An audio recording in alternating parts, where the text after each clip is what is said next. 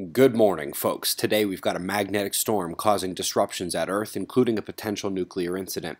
A heliospheric disruption has occurred and briefly dropped the quake watch, but another one is coming soon. Another U.S. weather warning follows, and we'll see the finish line for a major development. Let's begin at spaceweathernews.com, where that bottom right filament did indeed release yesterday. We will come back to that, and otherwise it was a very calm star. The real story was back here at Earth, where the solar wind from the corona hole that faced Earth during the Sumatra quake swept past our planet, surging speed and plasma temperature and delivering level 3 magnetic storm conditions. Those were global, with localized effects seen all over. The most concerning was a non-reactor related transformer fire at the Oconee station that began as the Earth got whacked and the magnetic storms began.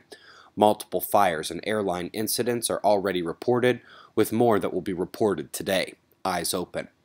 Coming back to our star, the plasma filaments standing tall at the limbs steal the show as the Earth-facing disk remains very calm, solar flaring still succumbing to the Earth-facing quiet effect. That filament that released on the southwest was indeed relevant, however. Even while it wasn't able to release at Earth, it created a heliospheric disruption that will longitudinally couple with our planet somewhere between tomorrow night and sometime on the 9th. In the meantime, the quake watch drops as the energy is between Earth and Sun, and consequently our planet didn't see a single 5-pointer yesterday, let alone any bigger. But it's not just the CME that will couple with Earth soon and re-raise the quake watch. Jupiter, Earth, and the new moon eclipse will align with the Sun over the next 48 hours, so that's the CME, planets, and here's the coronal hole. It is the second negative opening, so another major quake isn't expected, but somewhere between magnitude 6 and 7 should be coming around the middle of the week. I'd like to yank some attention away from the West Coast, unless of course you're still in the flood and landslide risks. You keep watching. But the rest of us, watch what happens with that low and the related rainfall in the central U.S. For 5 straight days, we'll have flood and storm conditions in the south and the southeast. Please check your 5-day forecast there.